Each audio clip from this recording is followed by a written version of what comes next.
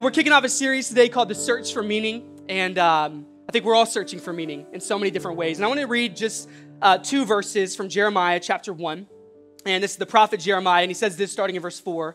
The word of the Lord came to me saying, before I formed you in the womb, I knew you. Before you were born, I set you apart, and I appointed you as a prophet to the nations. This is the word of the Lord. Let's pray together. God, we just ask that, Lord, would you connect our hearts to your word today? Holy Spirit, would you be the bridge that if in any area of our life we're rejecting your word or your truth, that you would bring us back to truth today. Help us to understand more about who we are today by looking at you, Jesus. We ask that you would do surgery in our hearts, take out what doesn't need to be there, add what is missing.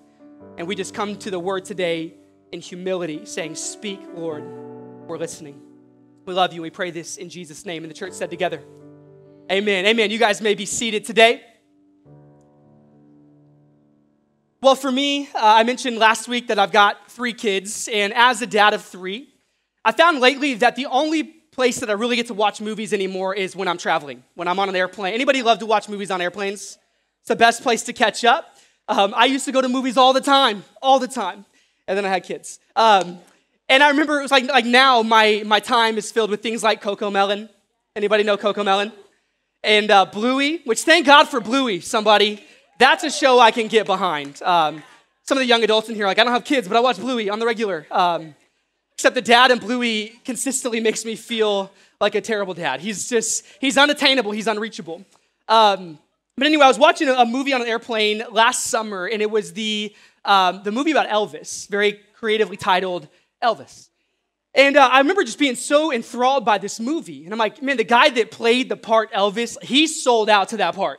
Like for like a year of his life, because the guy got delayed through COVID. Like he just was Elvis. He just lived his life, did the whole, I'm going to jump in. What's it called? Method acting. He just jumped into it, became Elvis. And I love the way the movie was directed and edited and filmed. I was like, this is amazing. But if I can be honest with you, I never finished the movie. And I never finished it. She said, that's so wrong. I understand, I know. But I never finished it because I knew where it was going.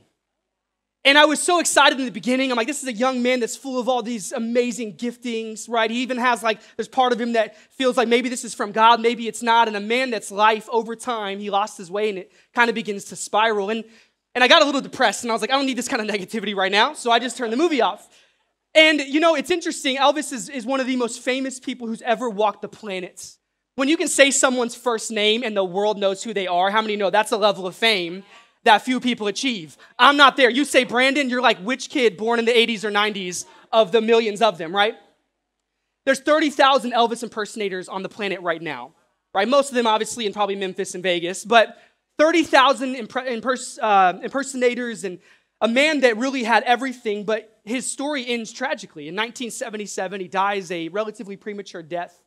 And the autopsy said it was because of obesity and drug-related issues and the stresses of everything that he went through in life. And, you know, there's an old Reader's Digest article about Elvis I came across years ago. And for some of you, you had no idea what Reader's Digest is. Your Gen Z is showing right now. And you don't have to read magazines in the bathroom anymore. You bring your phone, which is disgusting, by the way, right? I don't touch anybody's phone. I'm like, I don't want to touch that. But in an old Reader's Digest, they interviewed his wife, Priscilla, and Priscilla Presley had this to say about her husband when asked, do you think Elvis achieved his purpose in life? Do you think he felt like he had meaning in what he was doing? And Priscilla Presley said this, Elvis never came to terms with who he was meant to be or what his purpose in life was. He thought he was here for a reason, maybe to preach or to save or to serve and care for people. And that agonizing desire was always in him, and he knew he wasn't fulfilling it, so he'd go on stage so he wouldn't have to think about it. I wonder if some of us just keep on going in life so we don't have to really think about these questions. So he just kept doing what he was doing. You know, there's a pastor who once said this, that the greatest tragedy in life is not death, but living without purpose. That we think death is the great tragedy. He said, no, it's life without purpose. It was Thomas Carlyle, a British philosopher, who said, a person without purpose is like a ship without a rudder. Here's a profound reality. Who you are will determine what you do. Let me say it this way. How you see yourself will determine how you live your life. But the difficulty is this, that meaning and purpose evade a lot of people in life. There's a lot of people who have lived and are living right now that never really understand if they're here for a reason, and if in fact they are, what is that reason they're here, which is a shame, because how many of you know we've only got one life, right? As the philosopher Eminem once said, we've only got one shot. Do not miss your chance to blow this opportunity. Okay, we've all read his work. We know. We got one life, right? One chance. You know, the first sermon I ever preached, I was 15 years old. I didn't preach in a church because no 15-year-old has business preaching in a church. But I was actually preaching as part of a national youth competition in a category called short sermon. So I know what you're thinking, like Brandon has never preached a short sermon in his entire life if you've been at Union City. But it was a 5-minute max. I had a fully memorized 4-minute and 56-second sermon. And that sermon was entitled, One Life, One Chance. And as a juiced up 15-year-old just coming out of youth camp, like I was ready to preach to some people. Because I'm like, I'm 15, I'm grown. Let me teach you a little bit about your life.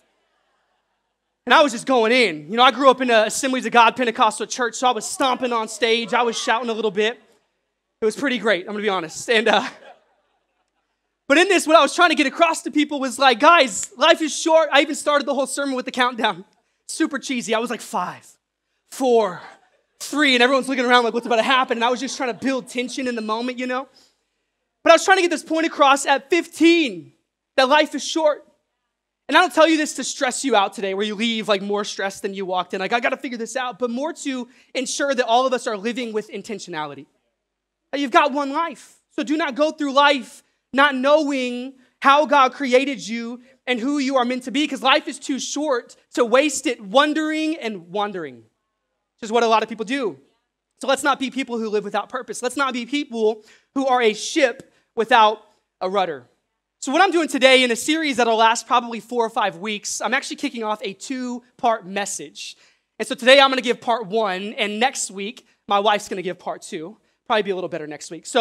But what we want to do is we want to talk about this idea of purpose, and I want to talk about 2 core realities that we find in Scripture about human beings and purpose, human beings and meaning. And here it is. It's very simple in the way that this is constructed, but I hope profound as we unpack this. And here's the reality, and it's this. You were created, number 1, on purpose, for a purpose. This is what we're going to cover over the next 2 weeks. You were created on purpose. I wonder if anybody knows that today. You were created on purpose. And you were also created for a purpose. And so over the next 2 weeks, we want to answer 2 fundamental and sequential questions. And these are the questions. Does my life have meaning? And if so, what am I supposed to do with it? Does my life matter? Does it mean anything? And if it does, what am I supposed to do with it? So let's talk about this question. Does my life have meaning? And attempting to answer perhaps the biggest question anybody can ask. Well, really, a lot of modern thought today is around the idea of meaninglessness. You know, most of philosophy and many of the world's great thinkers, you know, rather than what they're writing and rather than what they're giving to the world, having this bend toward meaning and purpose and design, actually, the arc of human history and the arc of philosophy is having this bent toward void and meaninglessness, right? That life doesn't really matter. And here's the reality. If life doesn't have meaning, that means that you don't have meaning, and therefore nothing you do has meaning. It was the French philosopher Jean-Paul Sartre who said, man is a useless passion. It is meaningless that we live, and it is meaningless that we die. The Russian novelist Leo Tolstoy, he says, the only absolute knowledge attainable by man is that life is meaningless. I know what some of you are thinking. You're like, Brandon, that's exactly what I need to hear today. I wonder if you're feeling encouraged in church today. These guys are pointing toward, hey, the more that we dig into it, the more we are concluding that there is no meaning to any of this. But can I spend the rest of our time today actually encouraging you? Because here's the reality. In stark contradiction to modern philosophy stands the Word of God that is rife with purpose and meaning and design and intention. And it's rife with the idea, this narrative that infuses purpose into every breath you take. So here's a reality that I heard when I was in youth ministry. My youth pastor said that if your heart is beating, your life still has meaning. That if you're breathing, you have meaning. There's purpose to your life. You know, part of ascribing to the Christian faith is the unwavering assertion that we are not the results of a chance disturbance in the cosmos, but we are divinely and deliberately created by a creator. You were divinely and deliberately created by our creator, God.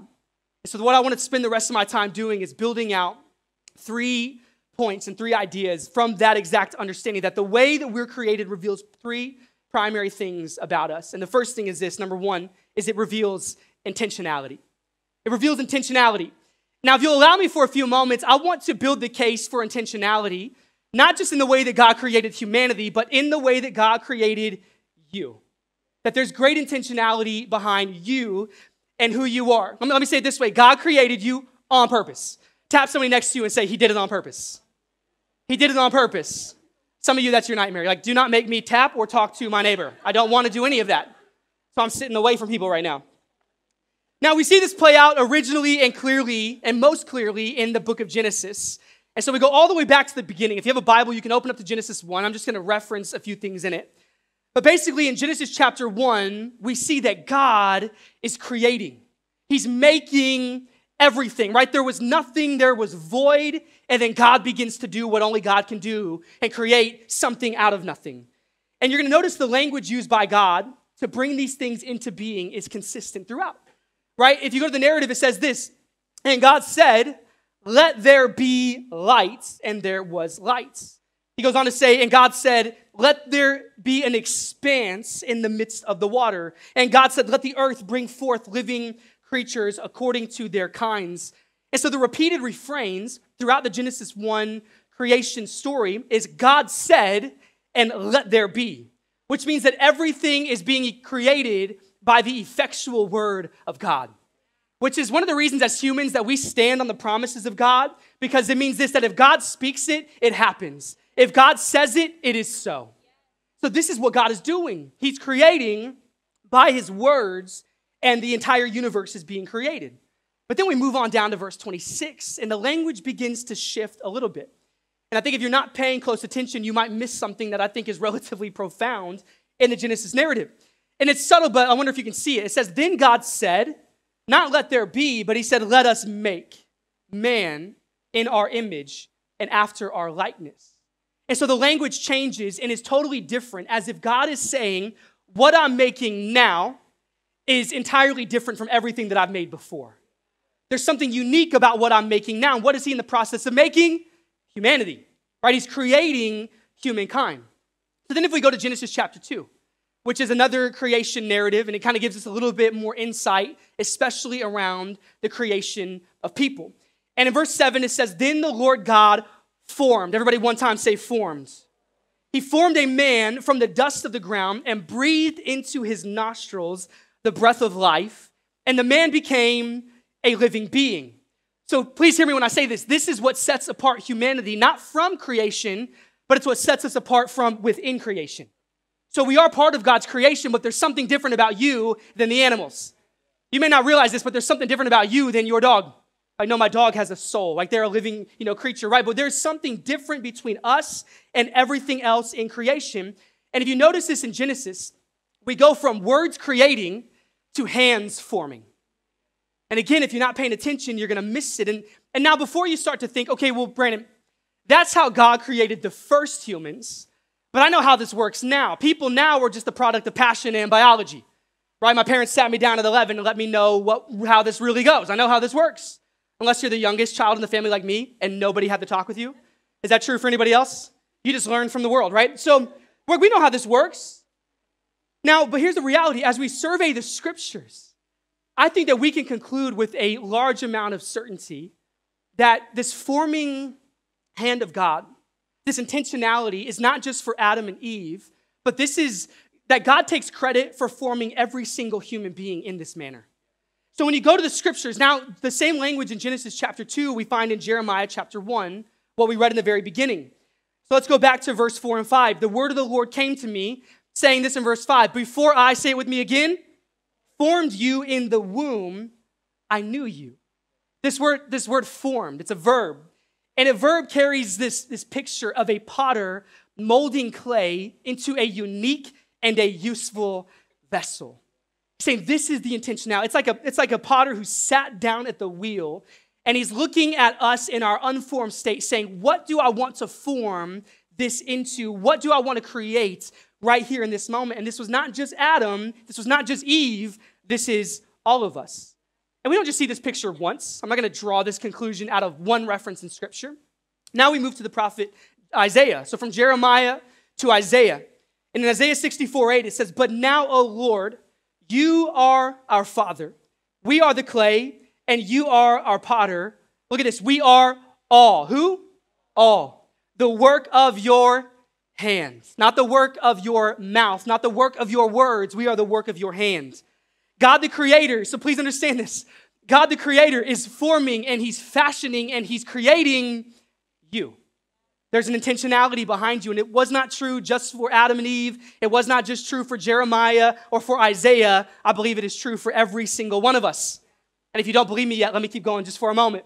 We go to David in the Psalms. One of my favorite passages in the Bible is Psalm 139, 13 through 14, or 13 through 16. It says, for you created my inmost being. Now look at these words and the intentionality here. You knit me together in my mother's womb. I praise you because I am fearfully and wonderfully made. Verse 16, your eyes saw my unformed body. All the days ordained for me were written in your book before one of them came to be. And then the Apostle Paul in the New Testament, in Galatians 1, he says, when God, who set me apart from my mother's womb and called me by his grace, was pleased to reveal his Son in me so that I might preach him among the Gentiles. Which means that God is creating and God is planning your life before you ever even take a breath.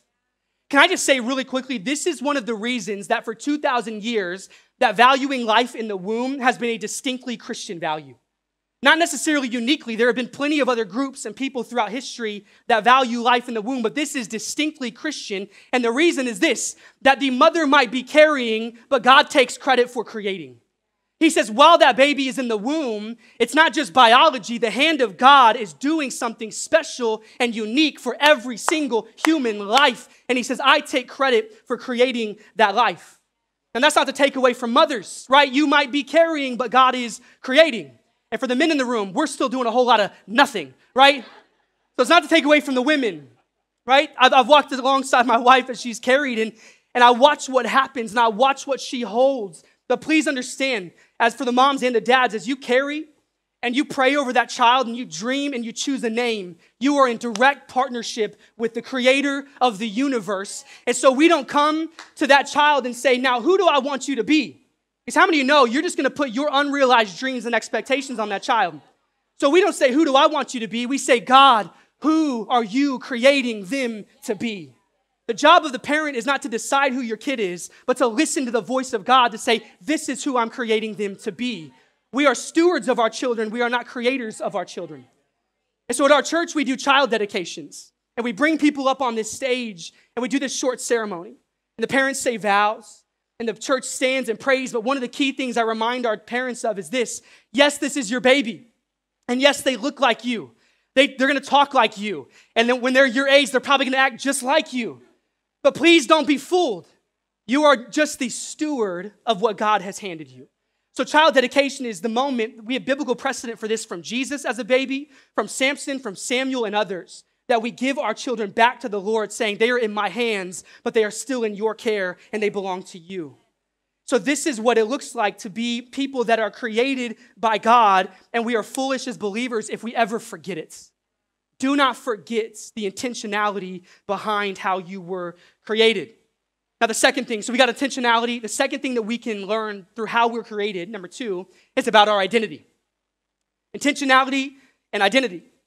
Now, the question of who am I just might be the most pressing and perhaps the most distressing question in our current cultural moment, right? There's a question of identity in our world just as a whole. Have you ever asked yourself before, how do we know who we are? How do you know who you are? Right? Is it something that we decide? Or is it something that we discover? Is it something that changes based on how we feel? Is it predetermined by our biology? Do our parents create who we are through the way that they raise us? Is it our personality type? Sometimes I've thought maybe it really is just up to Myers-Briggs. Maybe they determine who we really are. You ask some people, like, who are you? They're like, Enneagram. I'm a 3. You're like, what does that mean? Like, what are we talking about here? Who are you, right? Or is it determined off of our sexual preferences or orientation? Is it determined by our likes or our dislikes? But here's the reality. How we are created, again, gives us great insight for helping us to answer the question of identity. So yet again, let's go back to Genesis chapter 1. In verse 26, God says, let us make man in our image and in our likeness. I even love the way this is phrased, our image and our likeness. You begin to see the echoes and the shadows of the triune God, even from the first verses in Genesis.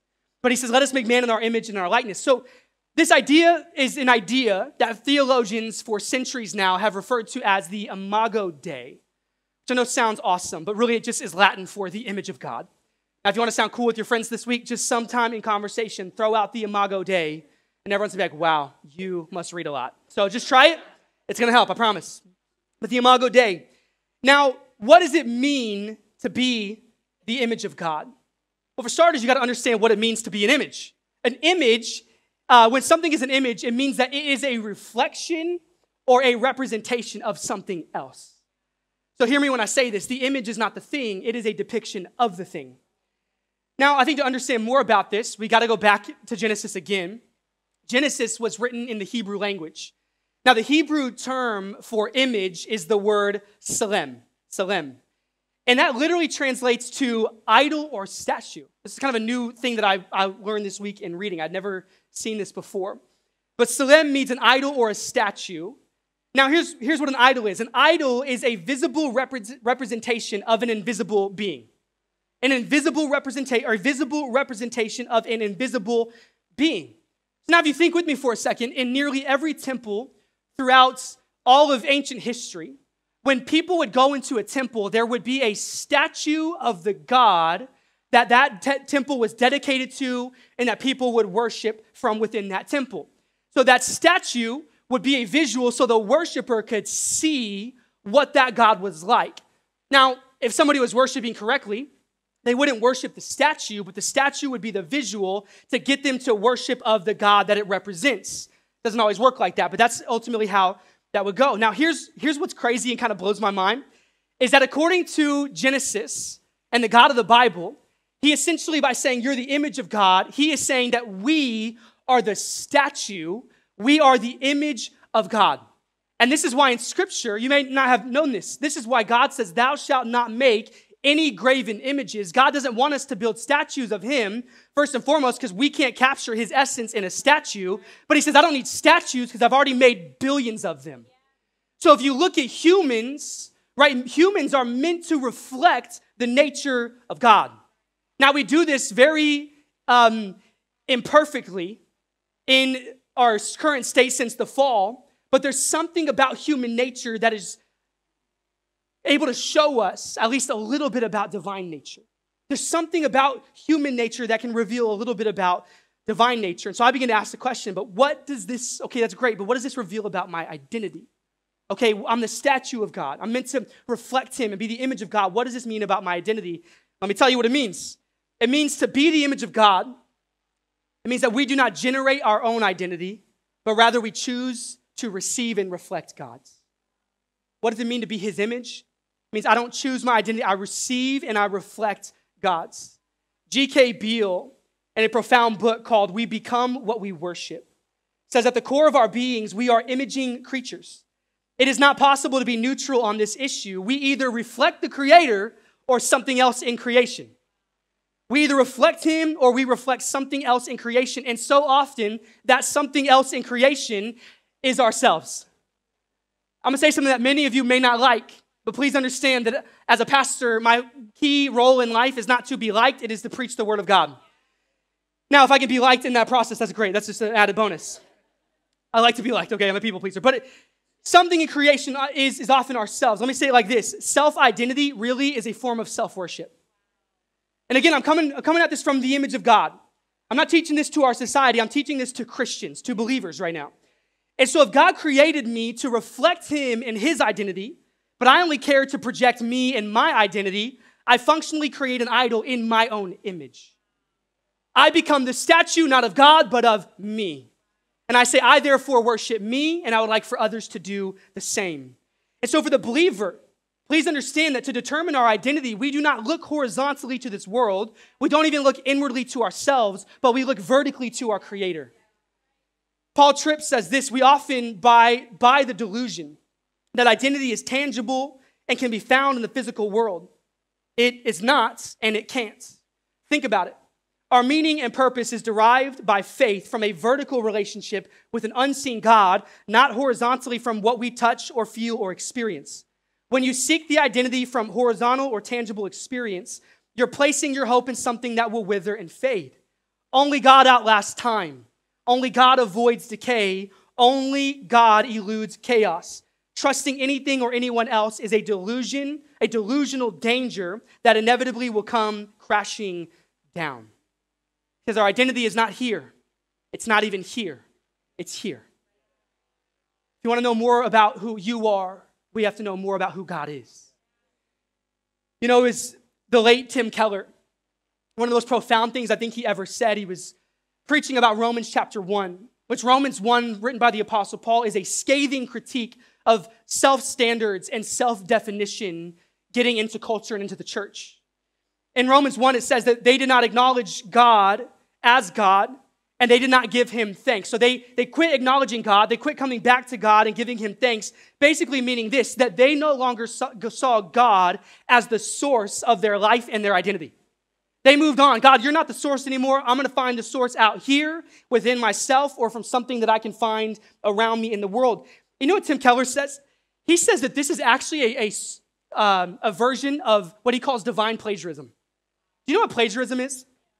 I learned the hard way my sophomore year of high school when I got a 0 on a project for one copy and pasted line. The punishment was too severe, but I learned my lesson. Plagiarism is this: when you take credit for the work of another person. And so what Tim Keller is saying is he's saying the modern self is doing plagiarism of existence and of identity by no longer giving God credit for the way he created you and the image of God inside of you, but by you trying to form your own. So he says, when you're refusing to acknowledge God as the source of your life and your identity, you begin to take credit for the work.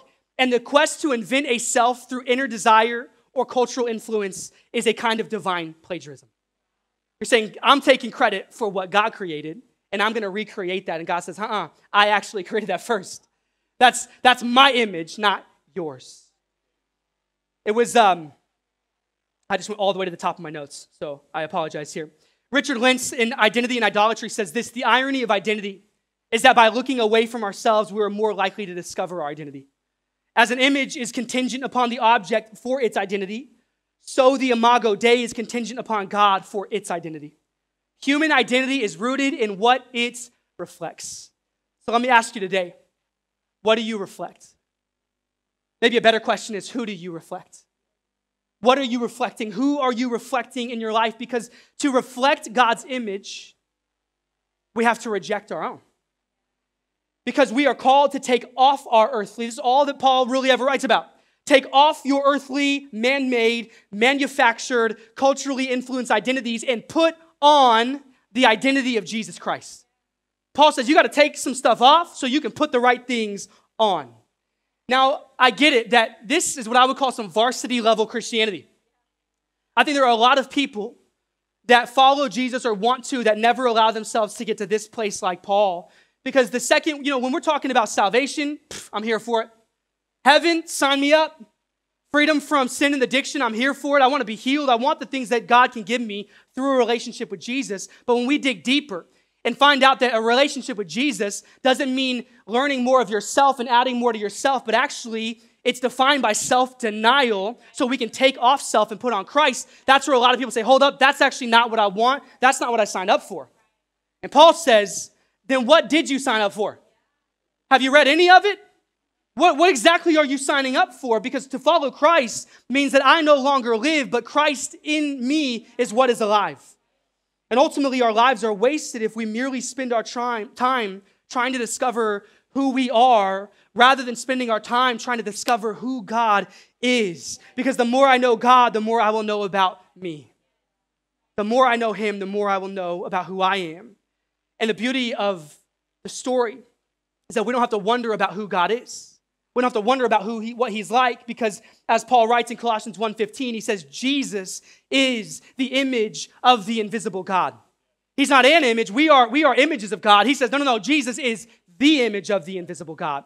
So if you want to know what God is like, look no further than Jesus. If you want to know more of who you are, I would challenge you this week, open up Matthew, Mark, Luke, and John and read something about Jesus. And through learning about him, you're going to learn more about you. He says, look no further than Jesus. And then look at the lengths that Paul goes to, how sold out he is, not to his identity, but to God's. Galatians 2:20 that I referenced a moment ago. He says, I have been crucified with Christ.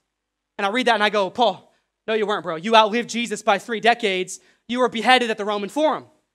So what he's saying here is it wasn't literal. He's saying, no, I've chosen in my life to take on the crucifixion with Christ. I take off my life. I pick up the cross.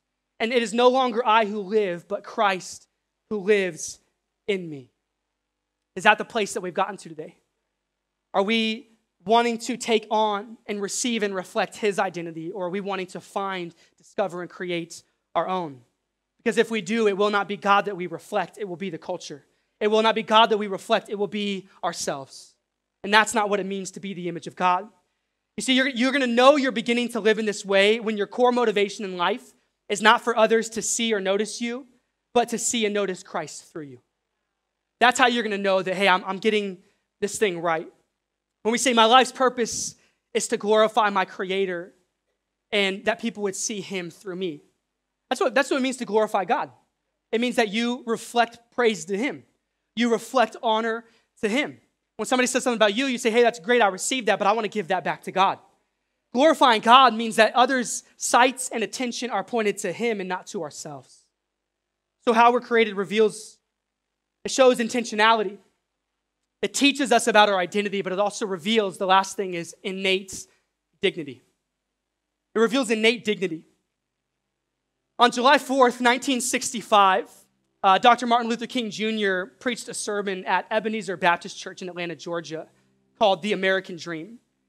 And in his sermon, he begins to preach about the image of God. He preaches about the Imago Dei, and he says this about the concept of the Imago Dei. He says, it is the idea that all men have something within them that God injected. Not that all men have substantial unity with God, but that every man has the capacity to have fellowship with God. And this gives him a uniqueness. It gives him worth. It gives him dignity. And we must never forget this as a nation, that there are no gradations in the image of God. Every man from treble white to a base black is significant on God's keyboard precisely because every man is made in the image of God. One day we will learn that. And we will know one day that God made us to live together as brothers to respect the dignity and worth of every man. What blows my mind is that this is a sermon given by a man who's recognizing the dignity not in just some people, but everybody. Even those that at that point in 1965 despised him, and even so-called Christians who believe that they are the image of God, who would look at a man that looked like him and they would deny the image in him. I think one of the greatest heresies in human history is when people who bear the image of God will deny the image in somebody else. I don't know if you can get to a greater level of heresy than that. That I'll say I'm created in his image because of the way I look, but you're not. And this was the great sin of slavery, the great sin of segregation, the great sin of racism that still is around today, is to deny the image in somebody else. But Dr. King and Scripture teach us that you have innate dignity, that you have intrinsic value, not because others made it so, not because you have made it so, or that if you don't feel that you have value, not even because others failed to make it so, but you have innate dignity because God made it so in the very beginning. That the fact that he created you and formed you, the fact that you're made in the image of God means that you have innate dignity. Which means this, that if you have innate dignity, then so does every other person on the planet. Every other person has dignity. I think most of humanity's problems would be solved if everyone understood this reality and lived accordingly. Think about some of the gravest sins across human history and still today. What's the core problem? Somebody has stopped seeing somebody else as the image of God. And when you don't see the image in somebody else, that's when you will enslave people. That's when you will capture people. That's when you will use and abuse people in every form or fashion. Jackie Hill Perry, a pastor and author, she says, I can find out what I truly believe about the theology of the Imago Dei by how I treat people. You'll realize that you buy the theology of the Imago Dei based on if you treat people like God would want you to treat them. Now, throughout Scripture, God has taken very seriously the way that humans treat other humans. This is why after, the world got terrible and God decides to send the flood and he takes Noah's family, they begin to rebuild humanity and society. And in Genesis chapter 9, as the community is growing, God gives a pretty severe command. He says, whoever sheds the blood of man, by man shall his blood be shed, for God made man in his own image. Now, this is Old Testament. This is pre-New Covenants. I happen to fit in a camp of, I believe that God's grace can overwhelm even the greatest offenses. But what God is establishing in this moment in the Old Covenant is he's reminding us yet again how seriously he takes his image. That when somebody harms his image, he takes it personally. James writes about this as well. In James chapter 3, he's writing about the tongue. And he's writing really about our words. And he says the tongue is a restless evil. He says it's an untamable creature. It is a world of unrighteousness. Which if you've been on Twitter or the comment section on Instagram, you know this to be true, right? And then he reveals what is perhaps the most wicked thing that a person can do with their tongue. James 3 verse 9, with the tongue we praise our Lord and Father, and with it we curse human beings who have been made in God's image. James basically says, be careful to praise God's name and to curse his image with that same tongue in your mouth. Which means I believe that God would say, I don't really want your praise in here if you're going to curse my image out there. That praise, you want to make your praise null and void, then praise God with the same tongue that you curse his image. He says that cannot be, that should not be. Why is God so passionate about this? Because he takes it personally. He says, that's my image that you're cursing. Remember when Jesus so intimately relates with his people? That he says in the Gospels that whatever you do for the least of these, it's as if you're doing it for me. And whatever you don't do and whatever you withhold from the least of these, it's as if you're withholding it from me. So we see from God and we see from the Son as Christ, as he walked this earth, that he takes it personally. Why? Not just because we're his creation, but because we are his image. Basically, it's this, that humans have been formed by God, by the hand of God, in the image of God, are filled with the breath of God, and therefore they matter to God. And if people matter to God, then we have to determine that people matter to us. Not just the ones you like, not just the ones you look like, but all humans. And the Gospels even tell us, hey, you're good at loving people that love you, that look like you, that like the same things you like. You get this pity applause. He's like, that's fantastic. Even non-believers do that. He says what separates believers is that we love those who curse us. We bless and do not curse. We love those who look like us and those who don't look like us. We love people who value what we value and don't value what we value. Let me say this. Before next week, as my wife begins to preach a message on how to live on purpose, to know what you're supposed to do, can I just say this? It's impossible to live a life of purpose and not love people. So before we get there, what's my calling? What's my purpose? How do I walk this out? None of that really matters if you can't look at the people around you and see purpose in them. That's the starting point, and that's the key. And this is why as a church that we care about things like injustice, and we care about things like inequality, and we care about our brothers and sisters, the image of God, who don't have homes and who don't have food. And we don't just pray for them and wait to say, well, one day in heaven it will be made right. We say, no, the kingdom is here now. So we bring heaven to earth now, and we fight against injustice, and we fight against inequality, and we put houses over people's heads, and we feed our neighbors. Why? Because God's image is in them. And it should break our heart when God's image suffers. And so before we talk about walking in purpose next week, can I just say, if you've been wandering, floundering, what is my purpose? Don't waste another day asking that question. Just get up and start serving people and loving people. And you will find more purpose in that than if God himself came to this earth and spoke to you what it was. Find purpose in people. And we can actually serve God best by serving others. I would love for you guys to stand to your feet today. And just kind of in this space today, I want to pray for us here in a moment. But just kind of bring it back for a second that you have been created. So the question was, Does my life have meaning? And I feel like I can unequivocally answer that question, yes. Absolutely. It doesn't matter how you got here. You might have parents who said you were an accident. You might not know your mom. You might not know your dad. You might have convinced yourself your entire life, like, I'm not even really supposed to be here. But just because you got here in maybe a unique way doesn't mean that God didn't have that plan already going and circulating. God is moving. God was forming. God was planning you. And that doesn't make you special, more special than anybody else. But it does make you God's special possession, his holy creation. I don't know who that's for today, but maybe somebody just needed to hear that today, that you do have value, that God did create you on purpose. And hopefully next week we can begin to walk out what that looks like to then live accordingly. If you guys will bow your heads and close your eyes, I want to pray for you today. Lord, thank you for your word. Thank you that we don't sit here today, stand here today, just wondering what this is all about and does this matter? But your word shows us that it matters infinitely. Every one of these lives is of great value. Thank you for your hands that formed us. Thank you that you put your breath into us, effectively giving us a soul. Thank you that you were planning, that you were creating, that you were mapping our lives out before we ever even took a breath. And so God, remind us of the great intention of our creation. Remind us that our identity, Lord, is not found looking out, it's not found looking within, but by looking up to you.